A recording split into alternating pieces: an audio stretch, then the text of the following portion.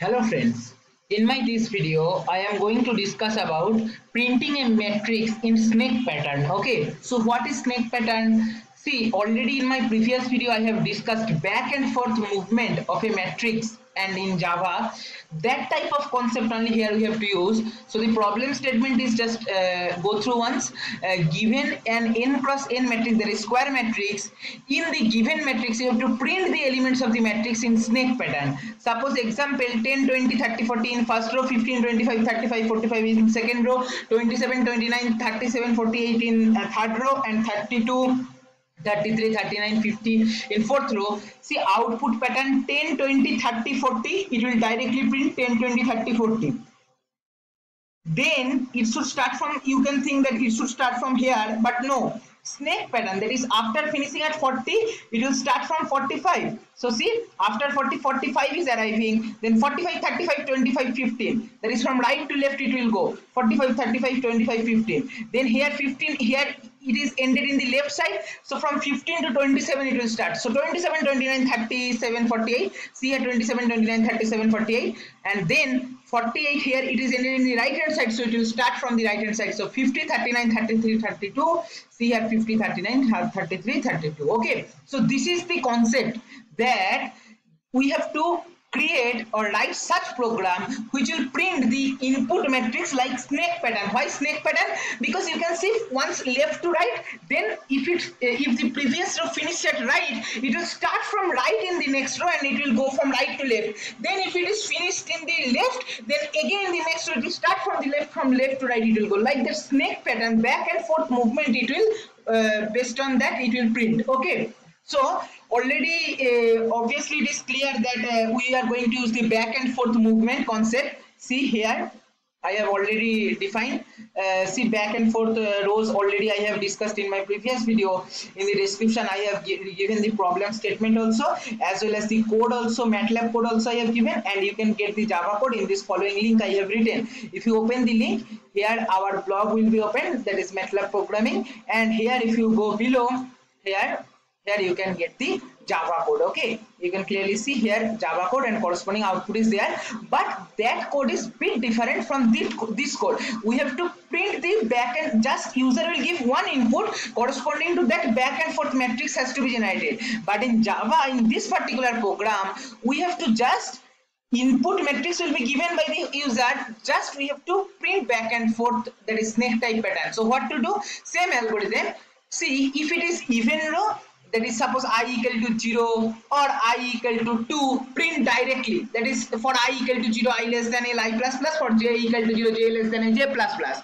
But if it is odd row, then instead of starting from j equal to 0, j less than L, you have to do the reverse. That is j equal to L minus 1, then j greater than equal to 0, j minus minus. Okay, that is you have to print from the last.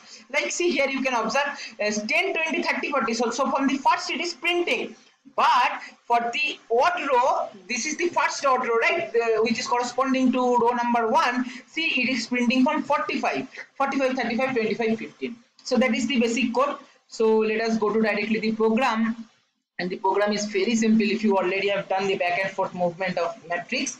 So if you want, you can go through the link given in the description. I will post that video link in the description. Okay, so see here also I have used buffer reader class. So import java.io.star, then class lopa, then public static void main string args throws io exception, then buffer reader r equal to new buffer reader, new input stream reader system.in. We have created the object in the buffer reader class. Then system.out.println, and enter the dimension of the matrix. Okay, that is n cross n, that n we have to take from the user.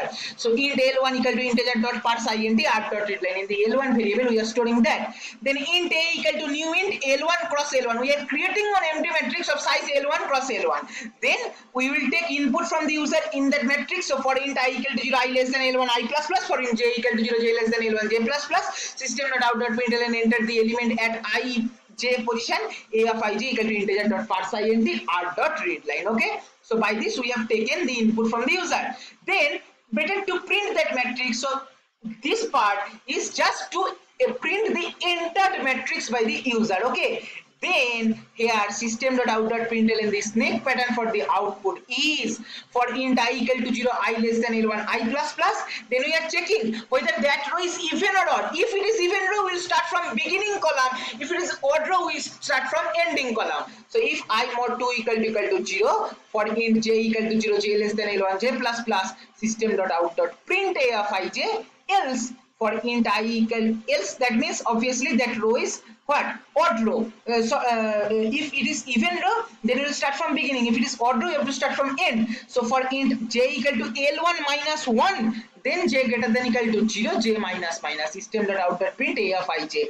Why I have not written system.out.println? Because our intention is no need to print the matrix. We have to print the elements in snake pattern. So to write the all the elements in the same line, we have used print instead of println. Okay.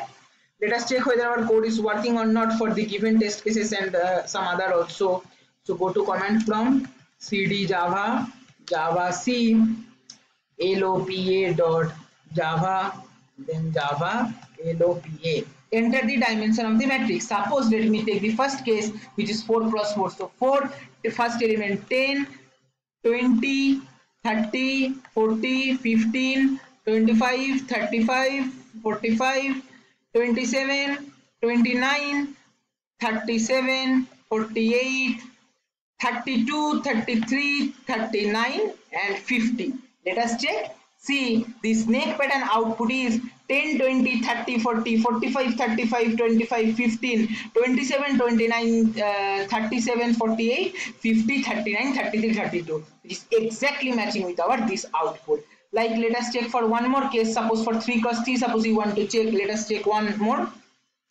So see here also this is 1. So 1, 2, 3, then 6, 5, 4, then 7, 8, 9 has to be printed in case of snake pattern. So enter the dimension 3, then first element 1, then 2, then 3, then 4, then 5, then 6, then 7, then 8, then sorry, I have given one space.